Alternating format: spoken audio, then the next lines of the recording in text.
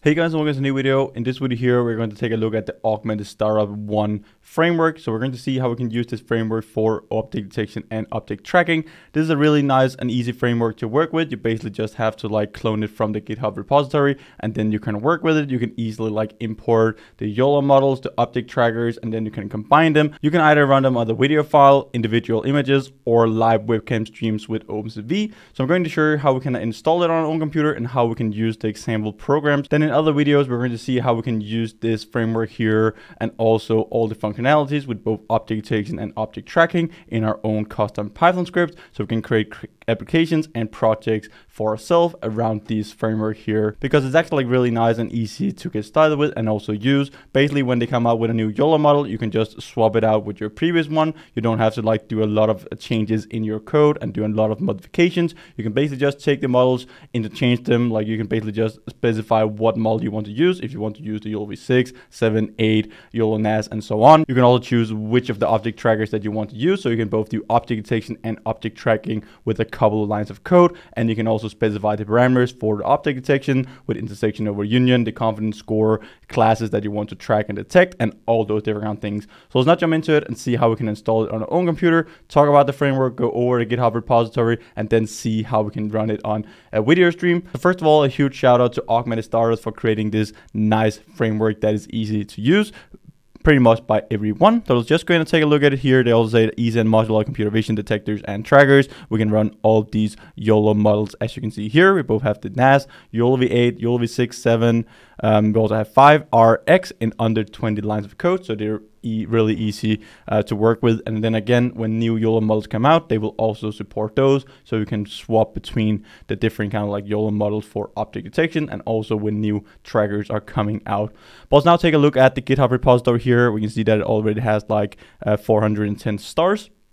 So here we can see the basic structure of it. We're basically just going to scroll through it. Then I'm going to show you how we can set it up and use it in our own environment and in our own Python script. So AS1 is a modular library for YOLO object detection and also for object tracking. And again, if you're creating some really nice applications, you're doing object detection, in most situations, you actually want to apply object trackers on top of your object detection, especially if you're not running real time, if you're running on a recorded video or just individual images over time, and you don't want to have a real-time object detection and object tracking project running, because it actually takes up some time running object tracking as well compared to just object detection, especially if you're using lower end hardware. But if you have the hardware, if you have the time processing for it, and you don't want to run it in real time or 30 frames per second, you should definitely just apply object trackers on top of your object. So the idea behind object trackers is that we actually want to track the objects over a number of frames, so we actually take the time into consideration, and then we have some different parameters for that. So object detection, we just detect individual frames. If we do miss detections on individual frames, then we lose track of our object, and we actually want to keep track of it over time, and that's why we're using object trackers, to keep track of the state of our objects that we're tracking. So here we can see table of contents, introduction, prerequisites, clone the repo, how we can install it both on Linux, Windows, and Mac OS, how we can run the AS1 library here, some sample code snippets, and also the model suite down at the bottom. So here you can read a bit about it, for the introduction. They have some different kind of object trackers and object trackers implemented. We have ByteTrack, Deep Sort on Norfair. I have all of these trackers here on my channel as well, how you can implement them from scratch, and even have a course about these trackers, how they work under the hood, how they actually just are based on the Kalman filter, how we can implement Kalman filter in code, and how we can use these trackers, how they work on a theoretical level. So if you're interested in that, definitely check that out.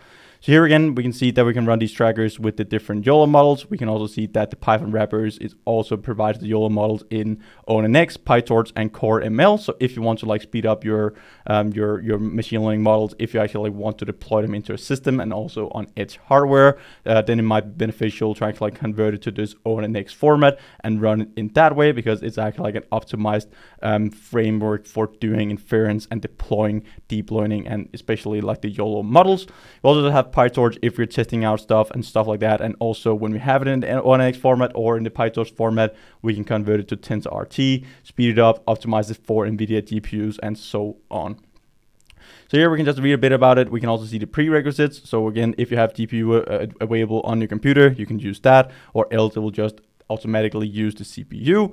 So make sure you have all those tools download it first of all. I have tutorials about that here on the channel, like how you can set that up. We also need the Microsoft Visual Studio build tools here if you're using Windows, and we also need Git here for Windows so we can clone the repository. So right now we just need to go in and clone the repository. We can open up and then icon the prompt and basically just do that.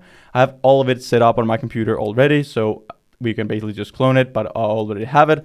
So you'll just go in here. The only thing you have to do is just copy paste this one here, paste it into your terminal, and then just hit enter, and then it will download and clone the repository into your local machine. Then when you have done that, we can just cd into the directory with the AS1 library. Then for the installation, we both have Linux, Windows, and also Mac OS. So right now I'm on a Windows computer, and then again, we basically just take each of these individual commands, throw them into our command prompt or into our terminal, and then it will basically set up the whole framework. We don't have to do much. We just have to pip install like NumPy, Cython.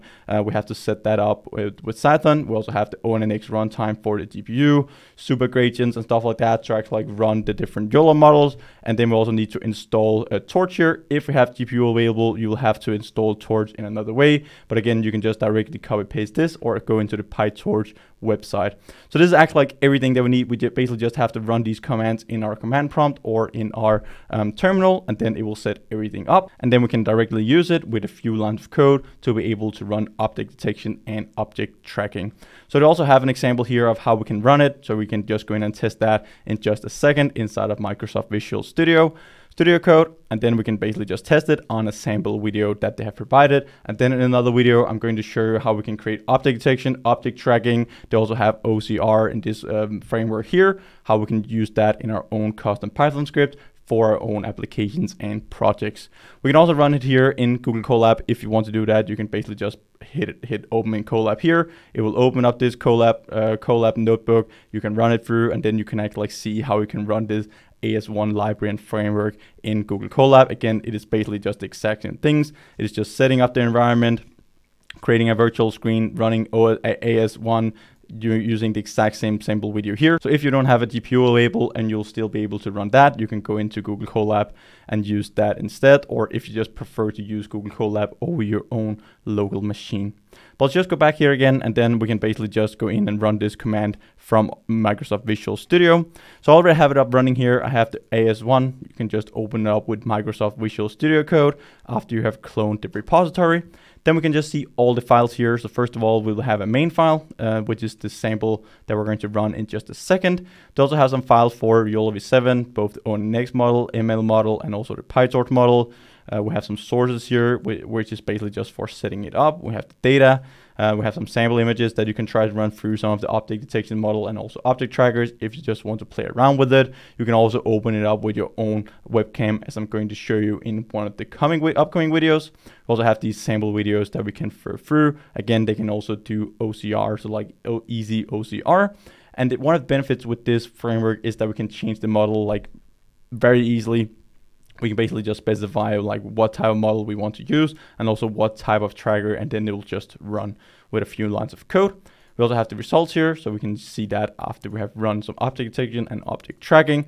And then we also have this AS1 here. We have some like demo for the detector, OCR. We can also do post estimation with this framework. We can do tracking, and we can also do like the post estimation down here at the bottom.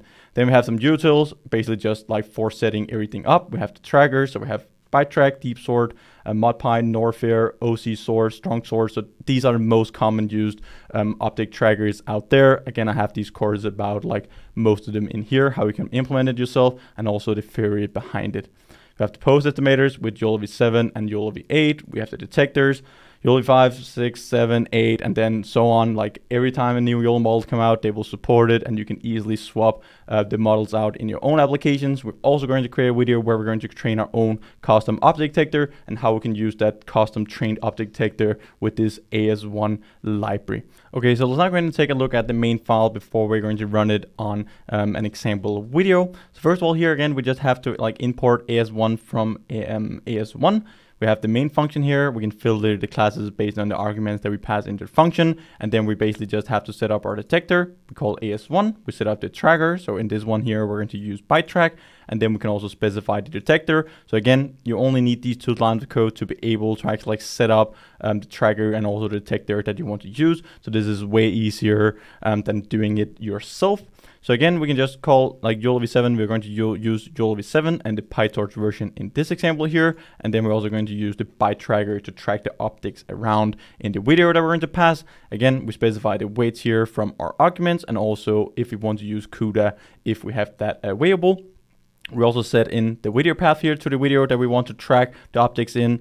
We set up all these other different kind of like parameters, both our object directory, confidence threshold, intersection over union threshold, and so on. Also, if you want to draw the trails for our detected objects or like our tracked objects over a number of frames, so then it will act like draw trails behind the objects when they're moving.